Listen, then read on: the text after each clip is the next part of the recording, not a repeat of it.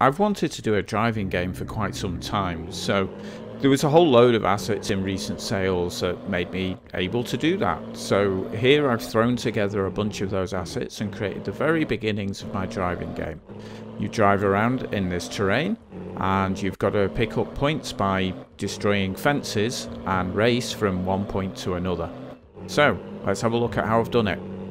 So in this game, I want to have an endless mode in which the skilled player can drive forever, picking up repair kits and equipment and so on as they go. Later on, as the game matures and I develop the gameplay, I'll design some specific levels that offer a more focused challenge. But since I haven't fully designed the game yet, it's hard to build those levels, so I'm going to start out with the procedural generation of an endless terrain. So inside my dev scenes folder, I've created a terrain scene, but before I get started on actually creating the terrain inside there's one more setup task that I want to carry out, and that's to configure Git version control. Even when working alone, it makes a lot of sense to use Git to version control your projects so that you can rewind time when things go horribly wrong. And they probably will at some point, so always use Git. Git isn't the friendliest of tools. It is extremely powerful and quite difficult to learn. It's way outside the scope of this video to teach Git. But here you can see me initializing a Git repo, adding a Git ignore to the project, and ensuring that only my project files are controlled by Git itself. In the terrain dev scene, I'm going to use Map Magic to procedurally create our endless terrain. If you prefer, you could use a terrain you already own, or you could grab the open source terrain pack that I've linked in the description below. Of course, these won't be endless, but they'll get you going and they'll give you a level. I really like Map Magic though. It allows you to get going really quickly and then tweak your terrain to your heart's content as you develop the game. But for carefully crafted levels, later on I'm going to use Gaia Pro, which I much prefer for that kind of work. That's for later videos though. I have another video already on how to use Map Magic, that's linked above.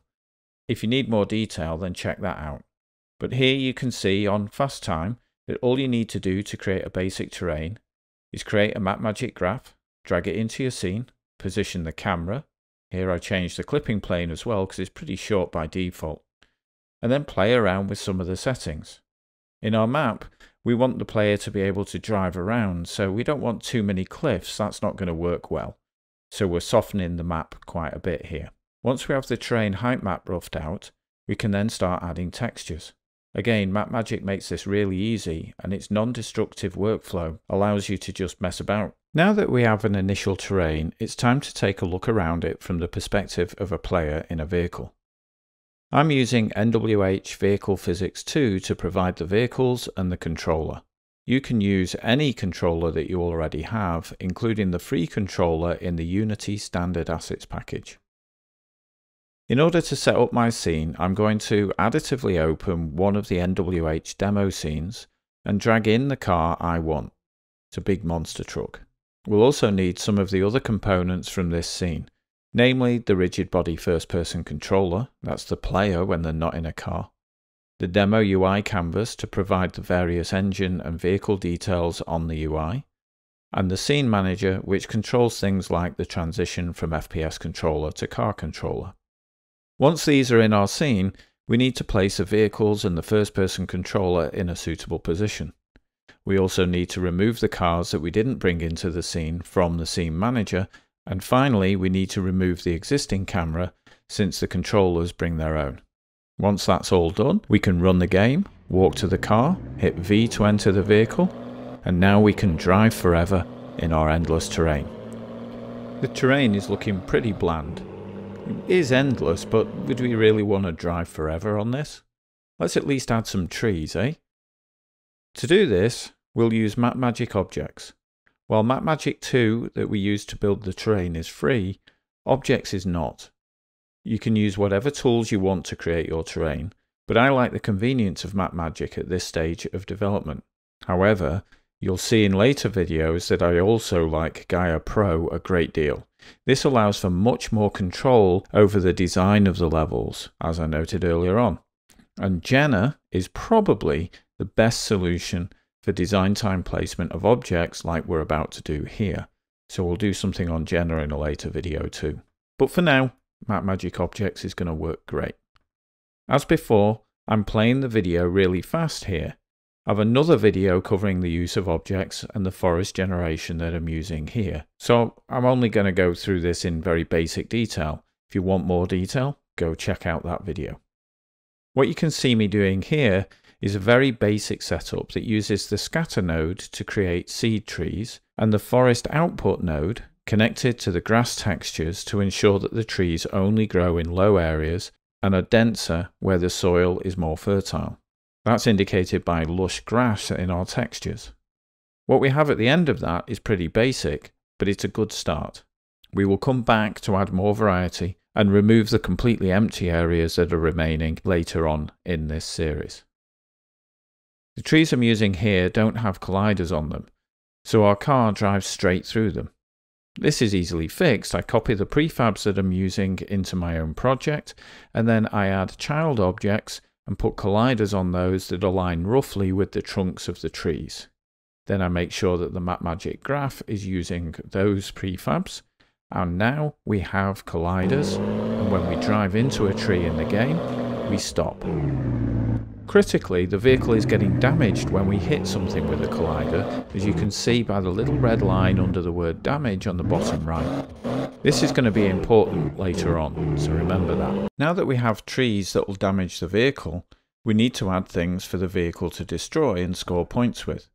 I'm using 3D Forge Exteriors kit here, but in this video I'm only going to use a single fence model for now. You could use any model you like, even a primitive cube will do the job. Later, we'll add some special configurations of objects that will require the player to perform jumps and other tricks to score points. For now, however, I'm focusing on the basic mechanics, and as such I'm going to use MapMagick objects to spawn the fences randomly into the scene. Here I'm grabbing a fence model from the 3D Forge pack and adding it into the MapMagick graph. These fences will be placed anywhere except for where there are cliffs. This means the fences will avoid steep slopes. In MapMagick, this can be achieved by using a blend node. You take the background texture as the base and then subtract the two cliff textures from it. What you end up with is a mask that only has the low slopes. To actually place the fences, I use a scatter node with a rarefied node to remove any fences that are too close together. I also use an adjust node to add some random rotation to the fences, keep some variety in there. Finally, we use the mask we created earlier to prevent fences spawning on slopes. However, as we look around, we can see that this isn't quite enough. Some of the hillocks that have grass on them still result in a fence not standing on the ground at both ends. This is easily resolved by adding a slope filter to the mask itself. With a little fine-tuning of the settings, in particular the scatter density, we have something that's easily good enough for this stage of development. Now that we have fences in the scene, I want to score points whenever the player drives into one. Why drive into fences? Well, to be honest, I'm not really sure. I'm focusing on the mechanics here, so I've not really thought through what it is we're going to drive to, but as I mentioned earlier, I can imagine having kind of courses in which the player is challenged to hit fences or other objects. They could just be flags though. The player has to go between the two flags like in a fairly traditional game. We'll see how it all plays out. I need to create a script that will detect when the object collider is struck and take an appropriate action. Initially that action will be to add to the score and destroy the object so it's no longer in the scene. We can call this script collectible. Later we'll have different kinds of collectibles which will have different behaviours, but we'll start with just this one. In the collectible script, we have an on-collision method that will handle all of the logic for this item. Initially, I just want to make it log to the console in order to confirm that the fence was hit. Once this is added to the fence, we can create a new prefab and use that prefab in the MapMagick graph rather than the original fence prefab.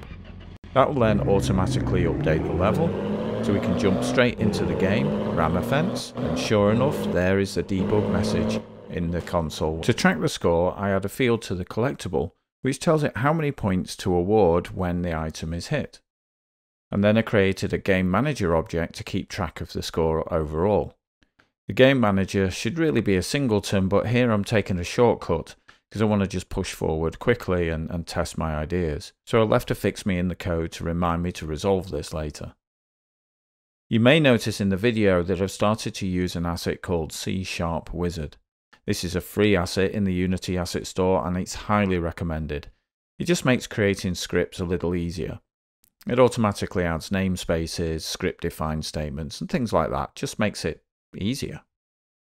Once the game manager scripts have been created, I add them to a new game object in the scene, and the last step, of this segment at least, is to create a copy of the demo UI prefab and add to it a text box to display the score. I put it in the place of the logo that was there before. By attaching this to the game manager, I'm then able to display the score. So now we're ready to hit play, and as you can see, the score is displayed, and when we hit the fence, it disappears and the score increases. Later we'll add some visual and audio effects and so on, but this will do for now. We can keep going. Now that we're able to score points, we need to be able to end the game. One way the game can end is if the car becomes too damaged. So we need to know how much damage is too much. We therefore add a max damage parameter to the game manager. This will have a value between 0 and 1, where 1 represents 100% damage. This will default to 1, but for testing purposes, I'm going to set it down to 0.1 or 10%. In the game manager update method, we check to see if the damage has gone over the max amount, and if it does, we take action. Initially, this will simply be to log that the game is over in the console.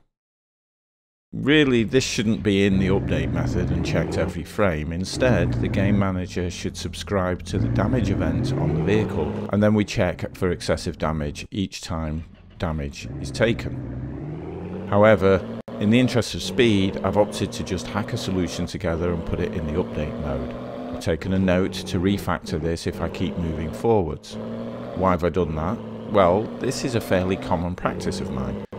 The goal here is to move as quickly as possible and get the game working so that I can have a few people play it and give me feedback, tell me if they like it, and I can decide whether to move on or not. So stopping at this point to review the API for the vehicle package would slow me down. It's just not necessary at this point. This simple solution will work, so let's use it. Next we need a game over screen. For now, we'll just have a canvas with the game over text, and instead of sending a message to the console, we simply show this canvas. Then we'll add in a score to the canvas so that we can show the player how well they did. And there we go. That's it for this week. We have a full play loop. Pretty minimal, admittedly, but this is just a few hours work, so great stuff. So that's a great start. We've got something that's kind of vaguely playable. Could make it look a lot prettier, could put a lot more engagement into the game, and I probably will at some point. I've already tried this mechanic out in a game jam entry and people kind of liked it, so that's a good sign. And I'm probably going to use this in my main game, Sewer Zombies, at some point in the not too distant future. So let me know what you'd like to see me do next in the comments below, and maybe I'll pick that up. See you soon.